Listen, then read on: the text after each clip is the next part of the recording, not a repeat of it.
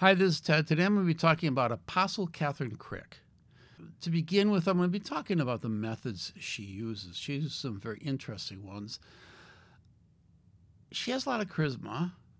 She's very animated. And she seems very confident. And those things are pluses. They help sell people. She has the title apostle, which is another thing. A lot of Christians like titles, and they like to borrow or steal titles or use titles when they don't deserve it. But she has the title of apostle. Now, Jesus was not a big fan of titles, at least in his day, with the people of his day. People who used titles for status. That's what Jesus was kind of against. Nevertheless, this is very influential in the world's eyes and in a lot of Christian circles. Apostle Kathryn Krick has a very effective formula using both old and new tricks. She borrows from the old.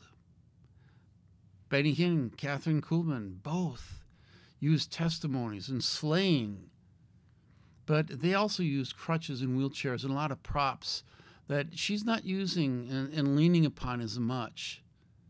But she doesn't need to, because she has something else, because she's borrowing also from the new.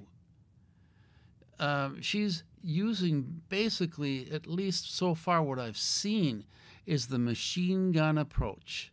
She's made it big through TikTok and YouTube Shorts.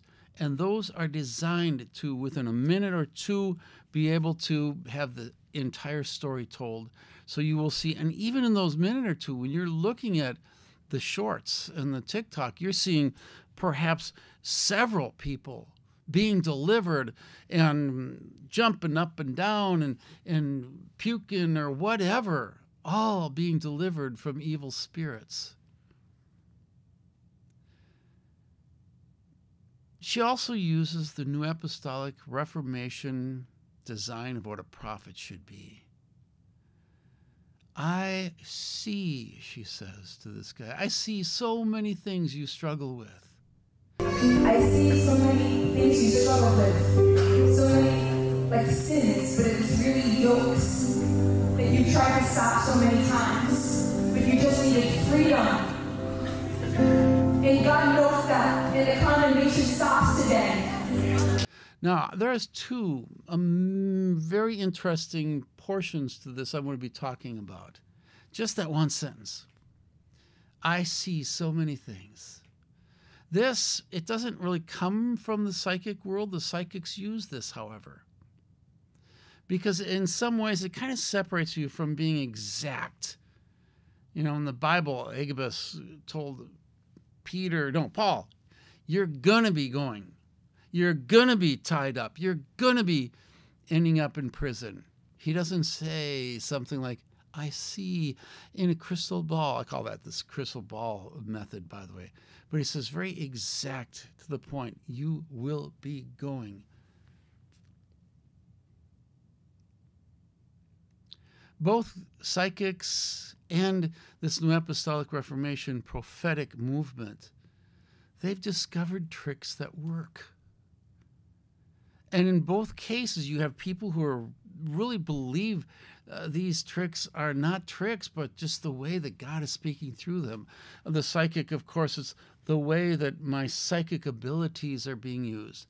But you also have people on both sides who know this is just a method. It's just the way that we can, it works. It's a formula that works. And so they use this. I see something. And because people look up to you, and people really think you're somebody special who does have insight, either from God or from the crystal ball. I believe both groups have learned from trial and error and from learning from others in their own group, teaching them how to do things. They watch, they learn. So I would call this the crystal ball approach. Prophet Chris Vallotton, he's teaching prophets in Bethel Church up in Redding, California, thousands of prophets. And in his book, he uses an example where he says, you may say to somebody as a prophetic word, I see you like such and such. It's an interesting parallel. Secondly, in that one sentence, I see that you are struggling with something. That's the Barnum effect. What's the Barnum effect? You say something very general. And because people look to you to have this authority and insight, they're going to take that general and narrow it down to their problem. There's things you struggle with, she says. Sins, yokes you tried to stop so many times. All right, how many of you in watching this video have struggled over sin? How many of you? I'm going to say every one of you. So this is just a generalization. Now, she's going to probably narrow it down a little bit. It's sexual in nature. But even that is so general. It's the Barnum effect. So he believes that he's getting word of God. This struggle that you've been having with, fill in the blank. I've heard you. And now she gives him the promise. You are freed. Of course, she delivers him, casts out the demon, and he goes through an experience, which I'm going to talk about in a minute. After being delivered, she says, you are freed, you're cured. God will do miracles through you. He will use you. You will reach people around you. Now I'm going to tell you straight out, he's come to be prayed for. He wants more of God. That's not hard to see. So he's being given something he wants. He's being told that.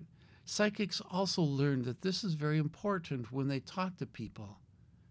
Keep it positive. Get it really positive, especially at the end. And people will come back to you.